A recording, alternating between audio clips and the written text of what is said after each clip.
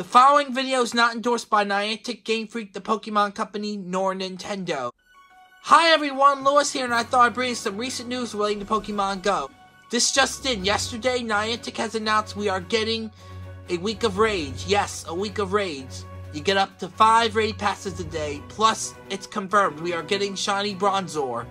The raid bosses for level 1 are Bronzor, Machop, Slackoff, and Shinx. For level 2, it's Mischievous, Kerala, Mawile, Phoebus, Clamperl, and Byral.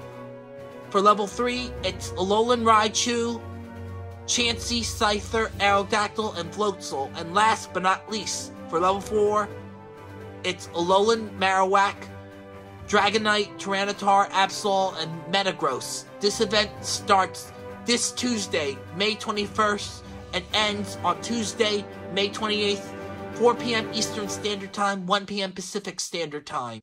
In other Pokemon news, also announced will be a Lapras Raid Day, which will give you a chance to get a shiny, which was released during the Sarasota, Singapore Safari Zone event back in April. Also in regards to Armored Mewtwo, Coral Magazine leaked an image of it, but it's not for Pokemon Go, but rather for Pokemon Sword and Shield versions, as mentioned by my friend PkmnMaster Holly. I will post a link to her video mentioning more details about the talk of Armored Mewtwo, as this is also connected to the talk of Armored Pokemon coming to the next generation of games for the Nintendo Switch this fall. One more thing, I should hopefully have episode 33 out next week, while episode 35 will not only cover Community Day, but also the Raid Week and Lapras Day events as well.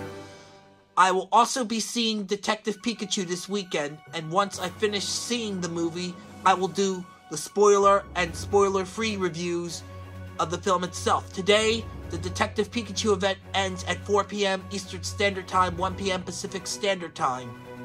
If you like this video, please hit the like button.